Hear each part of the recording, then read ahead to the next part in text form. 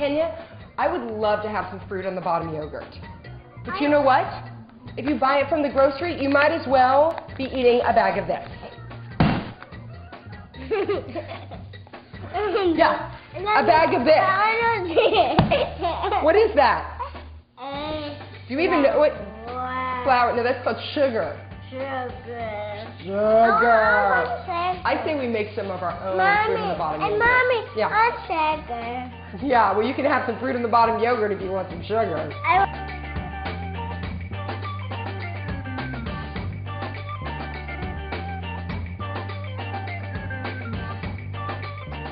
I loved store-bought fruit in the bottom yogurt when I was a kid, but it is packed with refined sugar.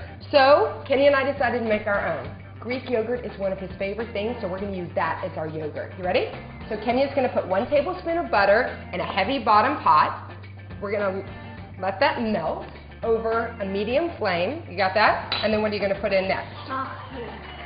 Cinnamon. 1 teaspoon of cinnamon. Okay? And then Kenya's going to put in 2 apples that have been peeled and chopped and cored, right? And you can use galas or Fuji's, really whatever you want. This is a great recipe because you can serve it for breakfast. I made it for Kenya's school lunch the other day, or honestly, even a fancy dinner party. Okay, and here's some lemon juice. 1 teaspoon of lemon juice, and then one of Kenya's favorite, 1 teaspoon of maple syrup. Here you go, maple syrup. And you're going to stir this up over a medium flame, cover it, turn it to low, and cook it for about 8 minutes covered till the apples are really nice and tender. Will you stir that up for me? And then you're going to take some yogurt. You can use non-fat Greek yogurt, 2% whole, really whatever you want, and put some of it into a glass like this. Oh no, actually, you know what, Kenya? Let's put the yogurt into the bowl first, right? How much yogurt should we put? Oh, I want it. You want to do it? Okay, can you pour the maple syrup? I like to add a touch of maple syrup to my yogurt to just sweeten it up. But you can also, I know Kenya likes it plain, so whoops, what happened there? All right, now can you stir that up? No way. Let's give you a little bit more yogurt. Okay, so you want to stir that up? And then while Kenya's stirring that up, you want to taste it? What do you think?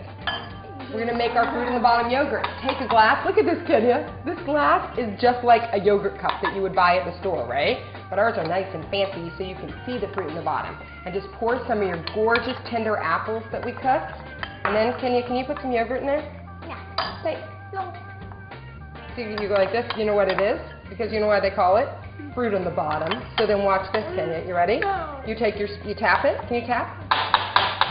Tap. Should we put another layer of apples? Let's do another layer of apples, and then some more yogurt. And then watch this, Kenya. You ready? You ready? You go like this. Fruit on the bottom yogurt.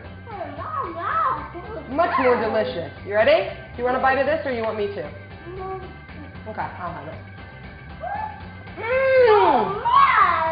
You could use apples, pears, bananas, any kind of fruit that's in season that you love. What did you do? Ching ching, fruit in the bottom yogurt. For more fast, fresh, and easy recipes like this and more, and I could sit and eat this all day. Check out Weelicious.com.